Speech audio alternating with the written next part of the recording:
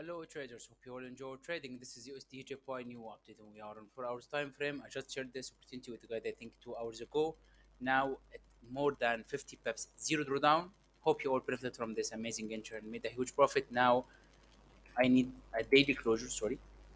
I need a daily closure above 138.8 to confirm that the price will continue to upside. I think the price will go back to retest to 138, this monthly support right now, and then continue to upside. Also, if we need to get a good confirmation, we can put this counter trend line. We need a 4 hours closure above to continue. Anyway, anyone entered this trade with me should book a profit, secure your trade.